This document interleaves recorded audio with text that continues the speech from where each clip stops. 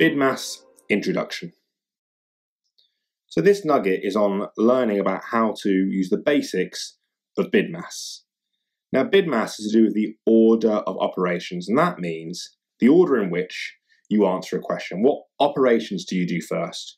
So you've got your dividing, subtracting, multiplying, etc.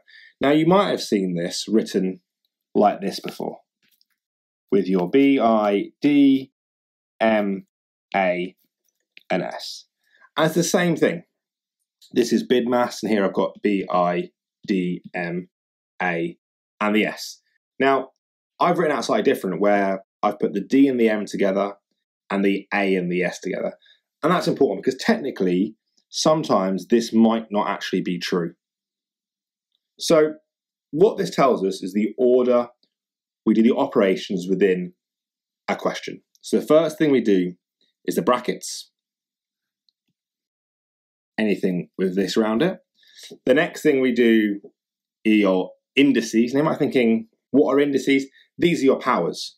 For example, these are to the power of 2, to the power of 3, or your power of a half, which of course is the same as square root, etc. You've got your divide and your multiply. So divide, you're going to see like this, but remember, divide you might also see as, for example, a fraction. That's also a form of division.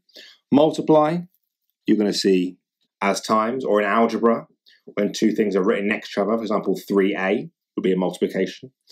And then simplest two, addition and your subtraction. Now this might seem either quite obvious or quite difficult at this stage. The best way of seeing this is always through questions and examples. So let's see a few of those. So here we have two fairly straightforward questions. Now here you might be tempted, if you didn't understand BIDMAS, to do 3 add 4 multiplied by 2.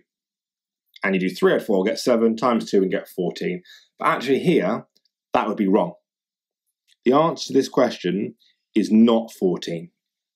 Because we have to use our order operations, our BIDMAS. So when we're doing this, look at the question and work down your list.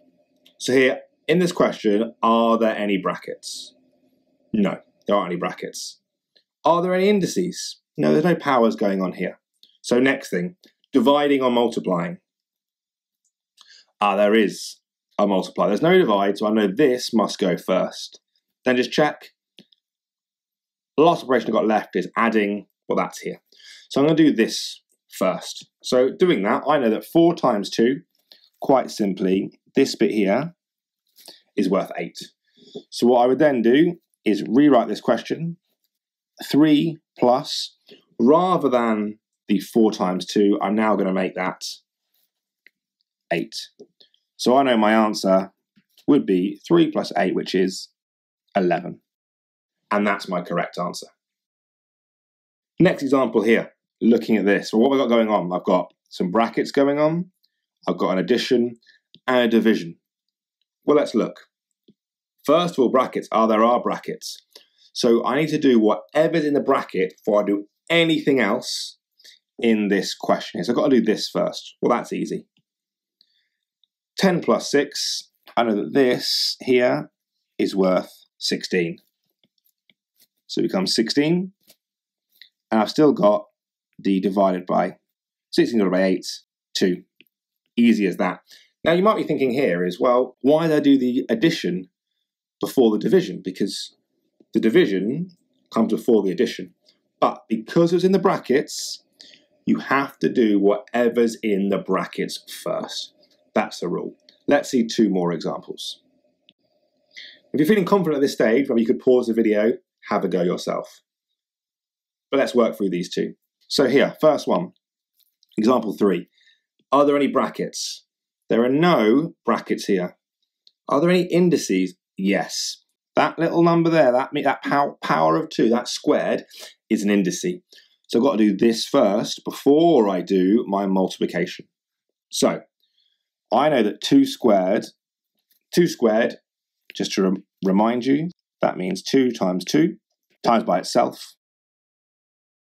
So this question becomes 4, my original multiplication, my 2 squared has become 4. So my answer is 4 times 4, which is 16. Okay, my fourth example here. So I've got a subtraction and a division.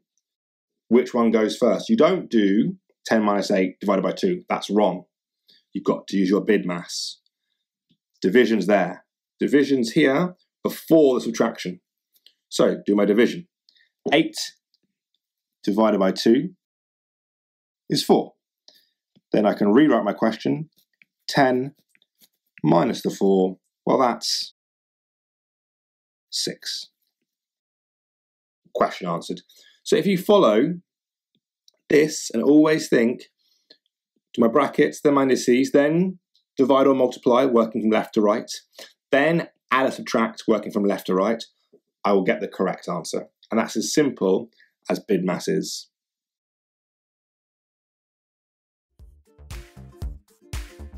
If you enjoyed this video, make sure you give it a like.